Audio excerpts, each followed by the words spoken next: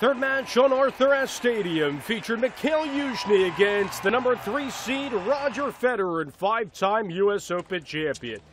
And in the first game, it was Federer who held one love, and then Federer really continued his dominating performance in the latter stages of set number 1 against YOUZHNY. In fact, this was the 17th meeting between the pair. Federer has won the prior 16 matchups against the two.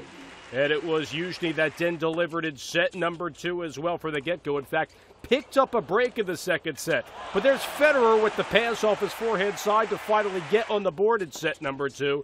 And boy, did this go the distance. You see, Federer had the advantage in the latter stages of set number 2 as well, just like he accomplished in set number 1. But that's when YOUZHNY stormed back in this one. YOUZHNY tied the matchup up in the second set, and it was Federer trying to hold to force the tiebreak here. It goes long by YOUZHNY, and we will reach the second set tiebreaker. But then YOUZHNY got on the board, finally evening up the match inside Arthur Ashe Stadium. It was Roger Federer that began to struggle a little bit in set number 3 as well. In total, he had 68 unforced errors in the matchup, very uncharacteristic of Federer.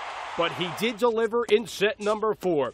And in set number 5, it was all Roger Federer against YOUZHNY. It took him 5 sets to beat Frances Tiafoe in round 1. 5 sets to bring down YOUZHNY on day 4 at the 2017 U.S. Open. It wasn't pretty for the